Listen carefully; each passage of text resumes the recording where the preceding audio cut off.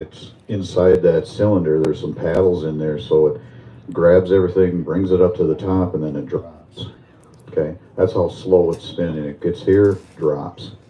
Okay, that's how everything works. It's tumbling, and it's getting mixed with this here grit, and it's combing, grooming, and fluffing up that fur. So when I'm doing that before I flesh. So here, when I open this up, you can see we still have all the grease on here. And then this here brown stuff, that is the grit. Now the reason why, I get asked all the time, why don't you flesh and then tumble? Because that grit will help dry your pelt so it'll dry faster. So what's going to happen now is if this had a bad rub in the neck, say it was snared, bad tick marks in there, if I would flesh this and then tumble it, all those spots are going to look twice as bad as what they really are. So that's why you leave your grease on. That way it can't get to the leather. But what it's doing is it's taking care of my fur. That's my main number here. Number one, what I want to get done. So here's our beam. We'll get the process started here. Just like I said yesterday, everything I do, it's one leg up, one leg down. It's repetition, whether I'm doing a coyote, fox, mink, it doesn't matter. It just muscle memory. It's just gets instilled into you. Whatever you grab, it's just the same practice, always just a little different from one species to another. But before we pick up our fleshing knife, what I want to do is make sure all that nose cartilage is out. Let me grab a knife here. We'll grab 2 or 3 because Leon never has a sharp knife. Okay, so the nose cartilage right here, to get that to pop out, I'm just sticking my finger in there, tip of the nose, and shove it directly at myself. By doing that, it exposes that cartilage. I can come in there, cut about halfway through, can push a little harder, a little more comes out. Do that again. I'm right to the tip of the nose, and then I'll cut that cartilage off. Okay. When it comes to the boarding process, you'll see what this really does. So if I take my finger and push on that nose, see how it curls over and hooks my finger? It does that same thing on your board, on your stretcher. So with that done, we'll go ahead and get started with the fleshing. So here's my fleshing knife. And if anyone's new to it, basically almost all fleshing knives is going to be sharp on this outside radius, and it's dull on the inside radius. Now on a coon, it's tough to get it started, so you're always going to start with that sharp side. We're going to work until we can get it down where it's easier to work, flip to the dull side, and we'll start pushing. Okay. So right now, I want to work right here. So you can see I'm trying to tighten it up, because once it's tight, it's going to lay down. So I can come right in here and go to work. Okay. You're going to hear me say tension a lot. You're going to hear me say keep it tight. Because anytime that leather is laying down and it's staying tight, you can see I can work. Okay. Anytime you get down here and it wants to bunch and move around, that's when you put holes in it. You don't have tension. Okay. So back to what we're doing here. I'm just using the sharp side. I'm kind of using a shaving action, not a push. I'm just kind of shaving, just like so. Now I want to work over here on this side of the ear. Let's see how everything is moving. What do I have? I don't have tension. To get tension here, I call it turning the corner. I'm going to take the nose off over here, and I'm going to bring it around, and you'll see tension pull like that. Tighten it up. See how I'm able to do that? By having that leather tight, I can do what I want, and it's not dictating anything to me. I can work with confidence with what I'm doing. So we're still on the sharp side. We're getting really close to the front leg here. Once you get to about right here, it's a feel out process, but once you get to about right there, we're gonna stop using the sharp side, and go to the dull side. But what I want to do is I want to just work this area. I don't want to be spinning and turning. I just want to work here. So I'm going to knock a trail here, knock a trail here. That way I'll always stay right where I want to work. So I'm on the dull side. I'm pushing down enough to get through the fat but make contact with the leather. I'm not bulldogging. I'm just making enough contact to keep it on the leather and scraping it clean. Okay.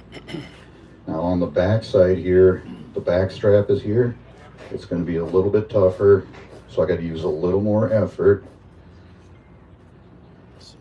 Right there's that back strap. That's what this little pinkish red meat there is. We got to break through it, and you can see there's fat underneath there that has to come off. But I'll knock this trail here because this is where I want to work. Once I've got that done, I'll come right back up here, working my way down till I'm parallel with the leg hole, like so. See, here's our leg. We're clean all the way to the leg hole. At that time, instead of being bent over your beam, lock that front leg onto your beam, bring the work to you. Everything's nice and tight. I can come right in here and scrape. Once again, I'm on the dull side. I'm using enough tension to be down onto the board, onto the leather, and pushing away. That's all there is to it. Okay. So I'm just working from here over here to make sure it's clean.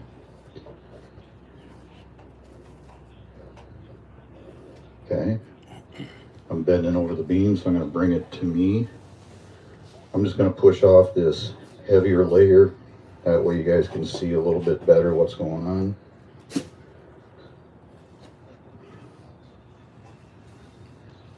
So basically, we're still working here, but I do like to turn, right here is the navel here. I like to turn right to the center of the belly and take care of that all at one time. So we'll push this off, like so.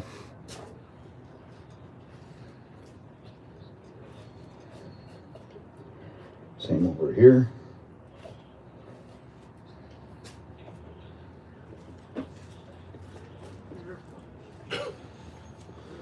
So I'm always trying to make sure my knife is clean.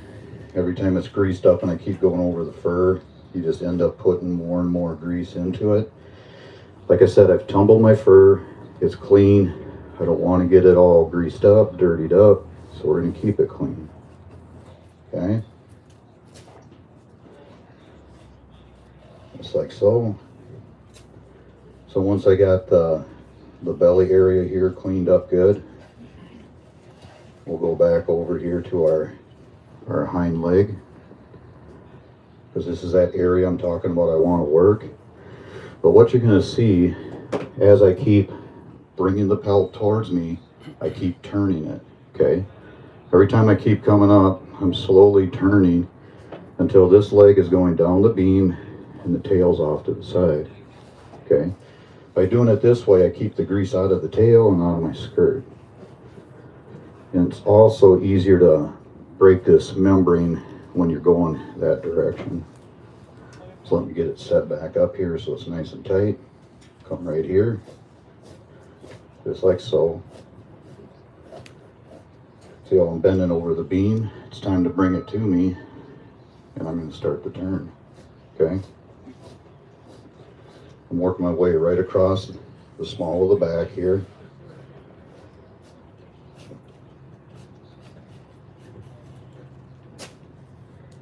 Get that off so you can see a little bit. So I want to work over here, so we turn it. Looks like so. Right here's the tail. I usually catch just a little bit of that tail, just like this. There's the end of the skirt. So once this is clean here, like we have it, now we're going to fully turn it. Legs going down the beam, tail's over here, just like I said. I'm right in here. Push it off. Just like so. So whether I'm doing a hind leg on a coon or a tail, what I found in the past here is if I clean this edge off and clean this edge off, it's much easier to pick the center. I don't have any rhyme or reason to why it is that way, but I do know it's what works for me. So you can see I'm just picking this edge off, that's all I'm doing, like so. That edge is clean, that edge is clean. Now I can come right in here and take care of the rest, just like so. Not laying right, turn it. If you don't have tension, you don't have confidence in what you're doing, it bulges up, you're always in a hurry, you push through, you push in a hole, okay? Like I say, tension is going to turn into your bestest friend you ever had when you're fleshing here. So this is clean, just like that, all the way. Now we're going to do that same practice all over again on the other side, but before I put it down my beam, I want all this grease off. Once again, I've already got my fur clean. I don't need it all greased up, all messed up. So let's get this leg poked up here. I want to make sure that the ear flap isn't laying on my beam, so I stick my finger in here and push it down, like so.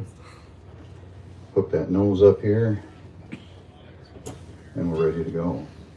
So just like before, I want to start here, so I'm pulling nice and tight, just like that. Now we're back on the sharp side to get started. Getting things going, just like so.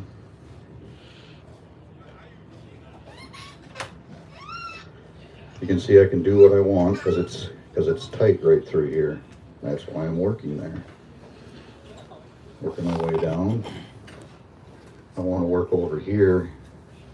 See all that? All you're going to do is just shred your pelt, just like before. Take that nose, bring it over here, kind of at an angle and down, and you see how it pulls tight right there. Now it lays still, and I can do what I need to. Like I said before, sharp side, you slice, okay? That's how you get your action. Just like so, getting closer down to the leg here. Once we get to that point, we're going to switch over to the dull side. Once again, I want to work here. I don't need to blaze a trail, it's already done. I just need to knock a trail on this side, and we'll do that quick. And just like before, we're on the back. I got to break that saddle.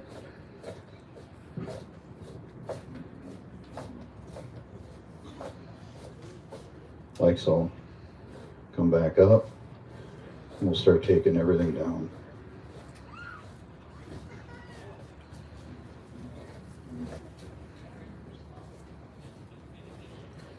And just like before, once you get parallel to the leg hole here, that's far enough so you can now put the leg hole up on top.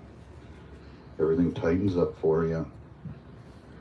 You don't have to work so hard to hold your pelt. It'll lock right onto your beam and get it going, just like so. I want to work that, so I just need to turn it, twist it, so to speak, like so, and get it going.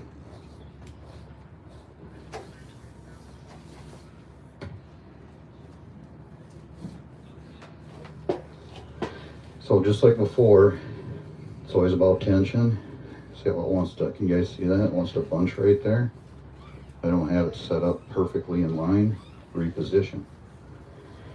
Sure, I can get it by keep pounding away, but the more and more I work at it, I'm going to raise hair roots and also the potential of putting a hole in it. So just take the time to reposition. Okay, right now I'm going to be doing that same thing. The hind legs here, tail's here right now. Every time I bring it up, I'm going to keep walking that tail over this way, and that leg's going down. So I'm starting to turn already. So I can break that right there. Don't like how my leather's set up. Reposition. Everything's tight now. Okay. I know it sounds like a broken record. Let me push this off. I know it sounds like I'm a broken record, but that's all it really is. Get yourself in line where you're working. Everything's tight. Everything works. Okay. You just need to pay attention to what your pelt's doing to make life easier on yourself. So here's our tail over here. There's our leg. Coming across the small of the back, very top of the tail.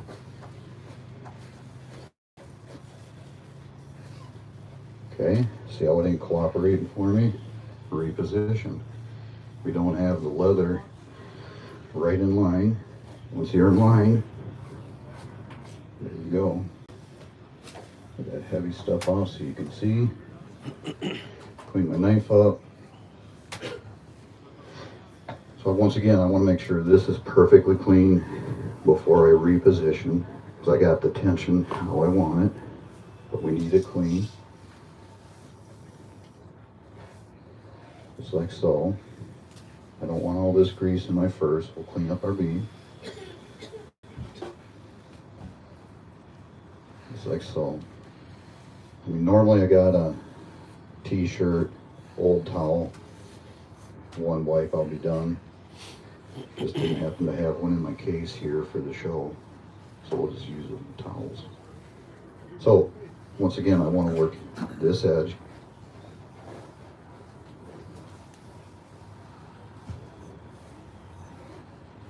See that? That's all I'm taking. That's all I want to take. Okay? When you start flushing and you start deciding what you want to do, and you're getting the response between you and your pelt and your knife, you know you're in control of what you're doing, okay? That's where your confidence will come in. So once again, I want this edge cleaned all the way. And once again, you can see that's all I'm taking. So I'll get it squared up here. Now I can pick out the rest of the leg, like so. Wants to bunch up so I don't have tension. Reposition. Just like so.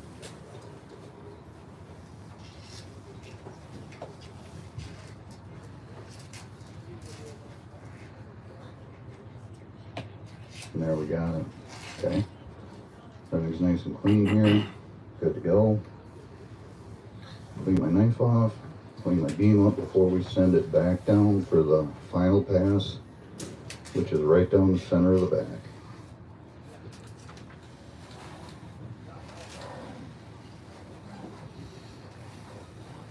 Okay. So here we are, center of the back. This is all we got left. Okay. So at this point, pretty much most guys, I do it differently, but I'll show you what most guys do. They go like this. You got to be on your sharp side, back of the neck, toughest part to get it going.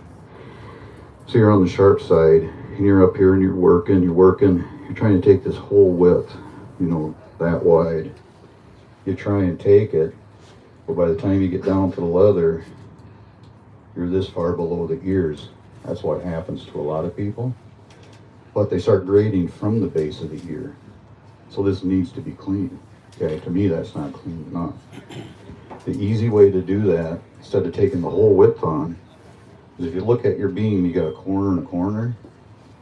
If I take this ear, put it up on that corner, I can come in here and go at a 45 across the back of the face, top of the neck, like so.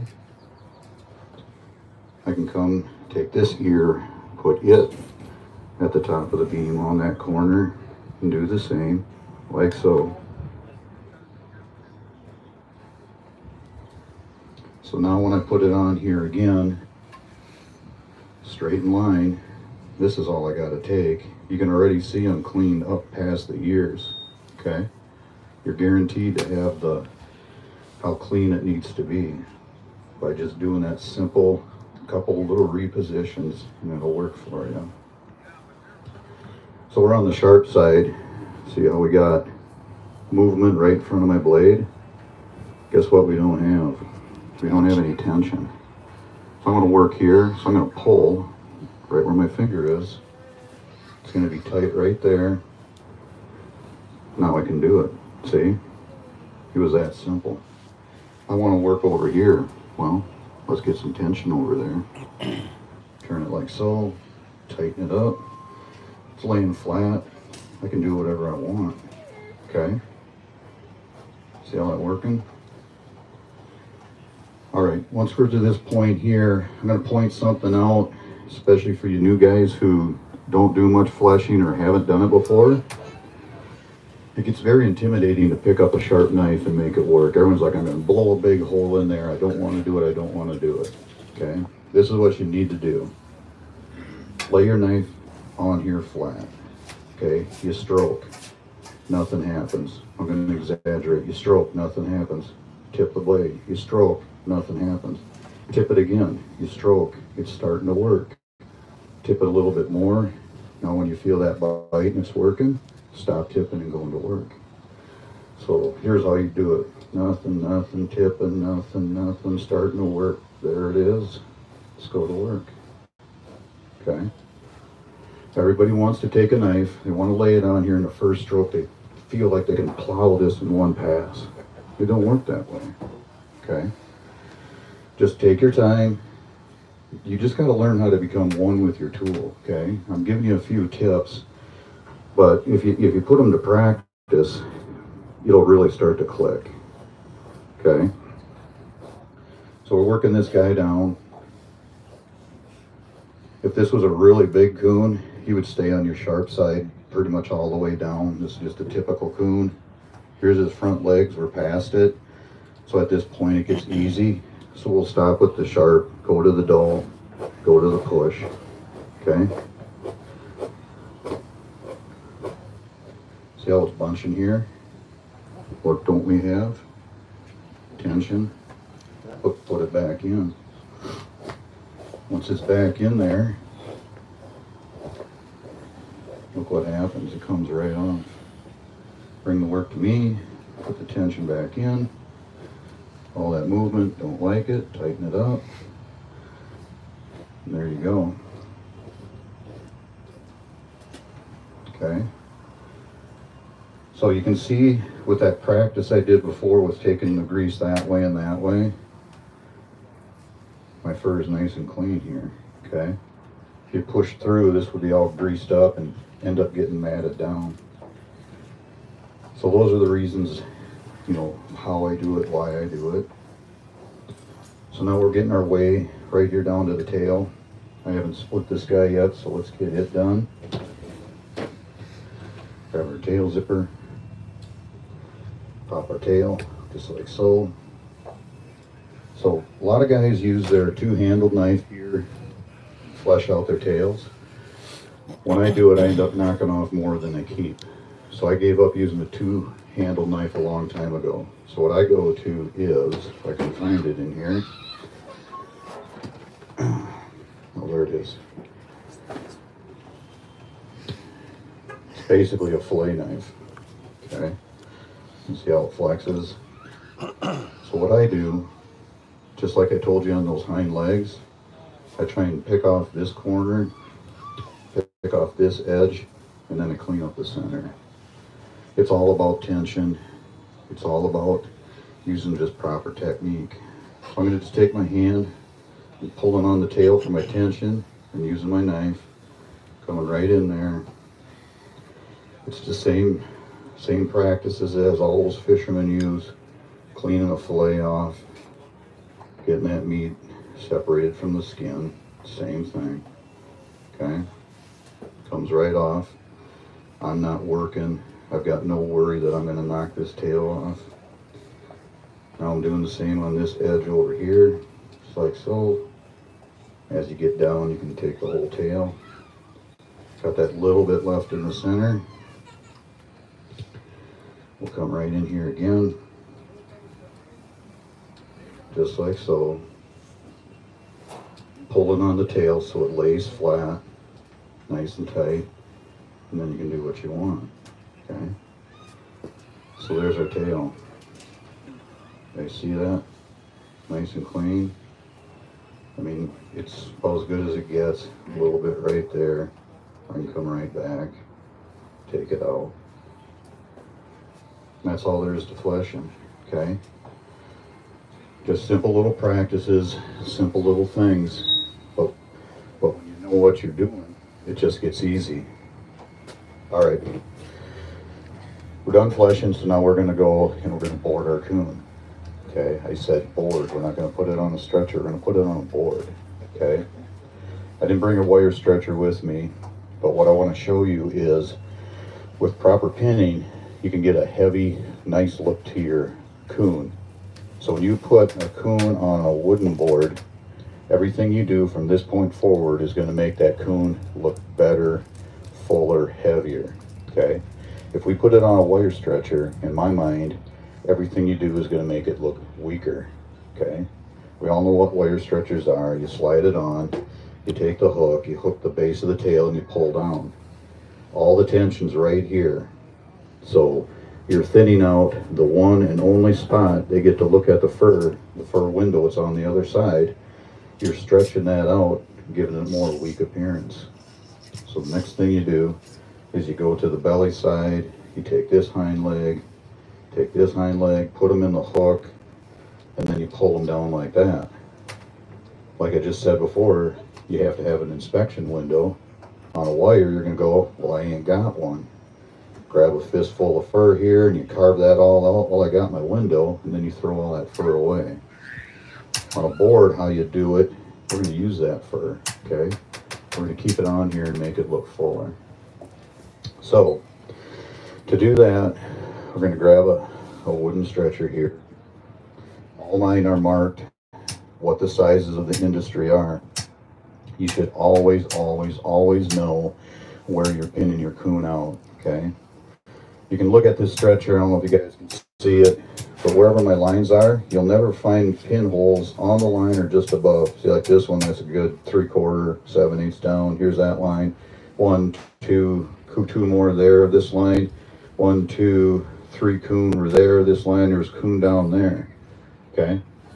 I always know where I'm pinning because when you gain a size, you gain money. Now, I know the coon market is really, really tough right now. But in the past, on typical years, when you could jump from a 2X to a 3X, you made $7. In any year, you made $7 by jumping that size. The other big jump is just to go from an XL to a 2X. Jumping from an XL to 2X is an important jump, but your biggest one you want to get to is a 3X. Especially right now, when any coon are selling, they're always 3X and bigger. 2Xs aren't. So you're going to probably tell yourself, why? What's the difference?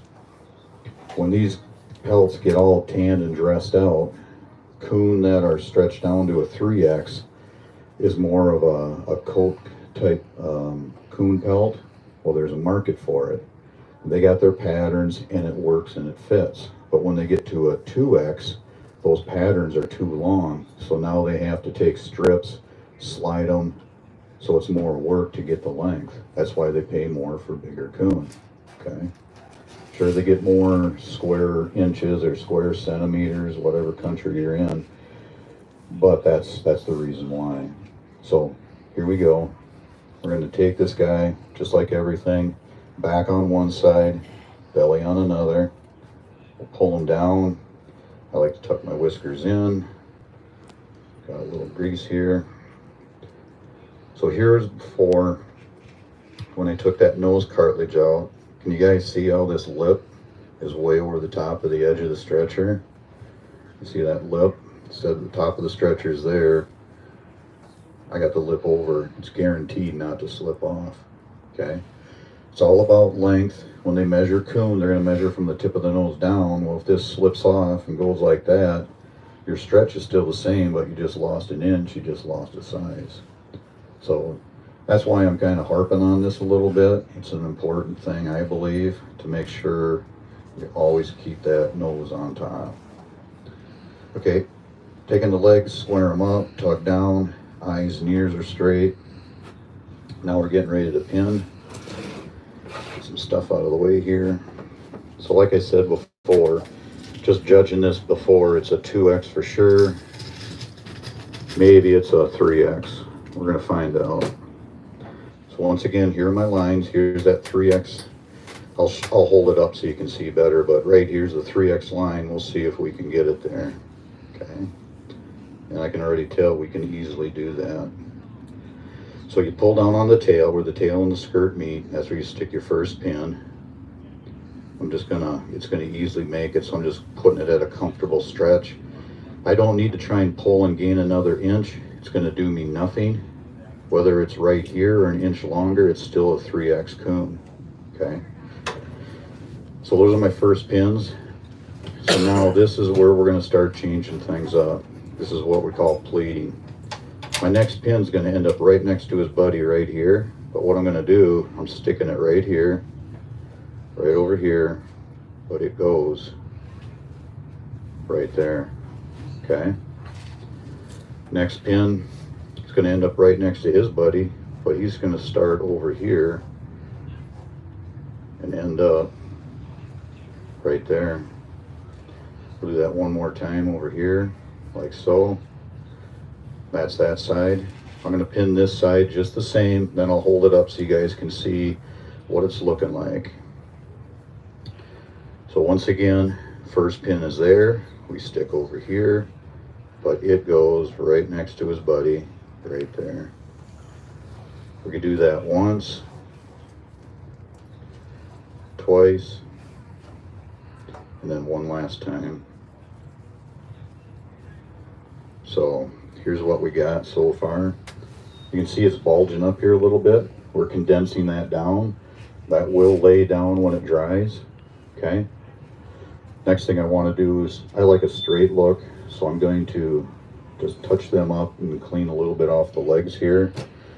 I could leave it, it would be fine, but I do like a straight across the bottom appearance.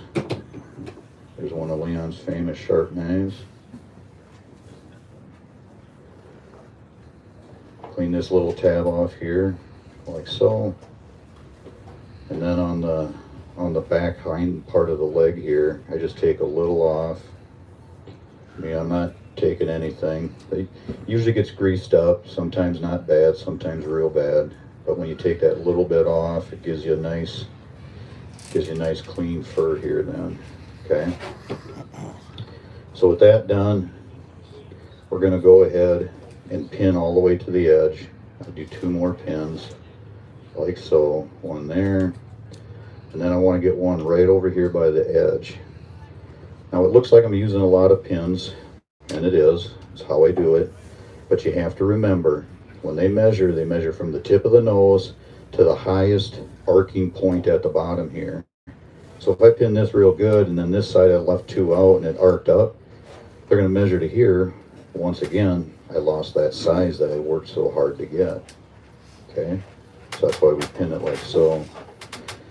So what we got left now on this back side is the tail. So what we're gonna do is we'll stick this side of the tail and way down here, but guess where he's going? He's going right up there by his buddy. Same over here, we're gonna stick it down here. Once again, it goes right up behind here. And now on adjustable here, a coon tail's wide enough where I can do this twice, like so, and like so, right over here. If we had a solid board, you could just continue pinning your tail, but on adjustable, I just use a piece of plastic corrugation. It doesn't have to hold a whole lot, but this holds just fine, because all it has to do is hold this tail open so it dries properly. For me, I scrunch my tail a little bit. It's not doing anything for a value. You don't get judged on your tail. If you didn't have a tail, you're not going to get knocked, but it's a look I like. It's something different that a fur buyer or fur grader sees. It just gives it a neat look. If I wanted to clown around with you guys, I like to say from time to time, the only reason why I pin my tails this way is because all the coon I catch are 5X and they don't fit in the bag, so I shorten the tail. Okay. So here's my look. Okay. So is that like 2 inches in between when you pull it up in the tail? He's asking the space Yes. between pinning and the next time. I'm about 1.25 inches, 1.5 inches. Okay. Now the thing is, you don't want to scrunch it so tight you have the hills and valleys tight together. Air can't get in there and it won't dry. So you can see I got plenty of space in there. So that's the look on this side. All we got left is the belly side, 4 pins away from being done. You can already see I almost got my fur window and I haven't even got to it yet. Where on a wire stretcher, we'd be sawing all this away, okay? So now on this side here, I'll try and hold it up a little bit. All I'm gonna do is right here on the inside of the hind leg, I'm gonna stick it there. Over here on this side, I'm gonna do the same. Before I do my last pinning, I'm just gonna do a little bit of trim up here.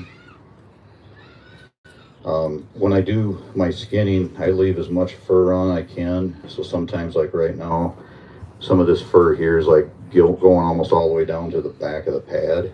That's why it's easy just to trim it up now. So I always believe in leaving it long and then trim it when you're on the board. So we're just gonna come in here. I'm gonna start like that on my window. Come around to the side, like so. You can see I'm not taking much off. You can see we're not losing nothing of a fur here. And come right in here, like so. Get that back on there.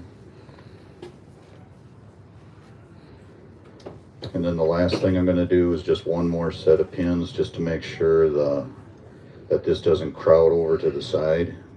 Get a weak looking flank. We'll pull it in like so. So there's our inspection window, okay? 4 pins is all it takes. All we got left to do is, I leave my legs long, and you see that on the fleshing beam, that's why. So now we just gotta trim them up.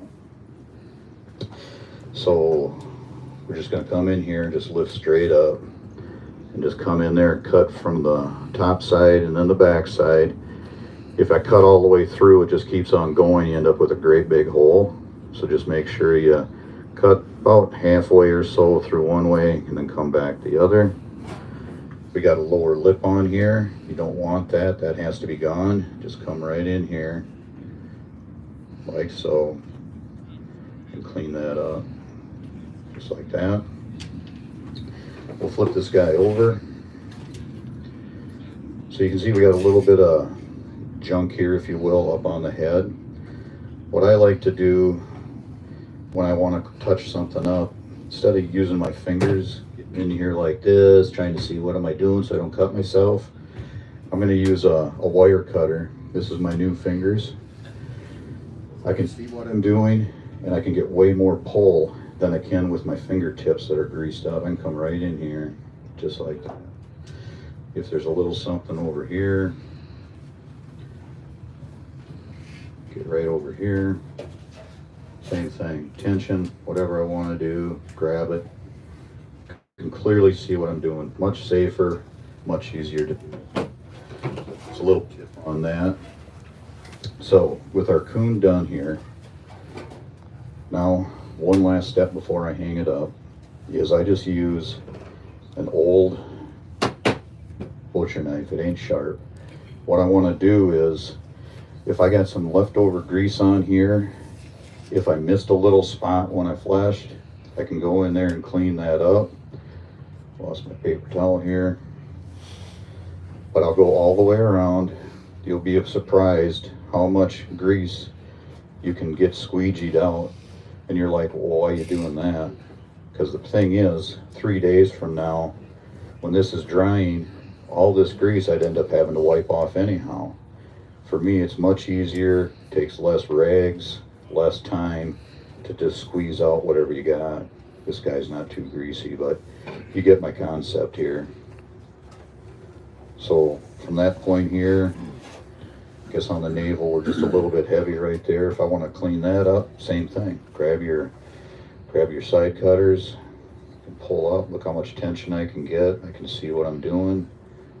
Regrip, so I'm just like before, in line with what I'm doing. I can pull all I want and clean that up, okay? Just an extra set of hands, but it makes it easy. So now this guy is ready to hang up. All of my coon, when I hang them up, get hung up like this, head up, tail down, okay? I get asked all the time, what do you do with all that grease that goes into your fur? There is no grease going into my fur, okay? I squeegeed a bunch of it out, and if I flush properly, it's not a problem. Worst case I'm ever going to have is maybe a little drip from here, about like that. Otherwise, everything else is just beaded up. So it's going to hang there for 3 days, and I'm going to wipe it down, hang it back up, and I leave it for 4 more days. Okay, my process is a week. I could take it off in 6 days in my mind, but I like them on there a week. Okay. It's just how my system, how I like my shop ran. So that's pretty much on how we put up coon. Any questions? How do you sharpen the Dave here asked, how do I sharpen my fleshing knife? So when my fleshing knife gets dull, all I use is a good quality steel. Mine's fine right now, so I don't want to touch it. I'm going to put it on here, and I stroke to the center 3 times, back this way 3 times. But before I go to the beam, I'm going to lay it on here flat and wipe off the curl that you put on there. I'm going to wipe that off, and then I'm ready to go. I can't sharpen anything. As you can tell, my knives suck. I'm not that good at sharpening it. This knife here is over 15 years old, okay? I've done lots and lots of critters with it, and I need to sharpen it. I can sharpen this tool. Don't ask me why, but I can get this thing to work and do whatever I want, and that's why I like it. Okay.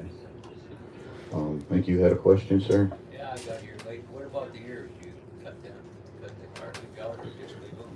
Okay. The question is, what do I do with the ears? Do I cut the cartilage out? You have to do that on canines, but on coon you don't. Okay. Look. Let's say we had a heavy amount of cartilage right there. If you want, do that same thing. You can come right in here with the pliers, grab a hold, and you can just take off. I'm just knocking a little off so you can see, but you can do that. But these are fine. They're going to dry just fine. Okay.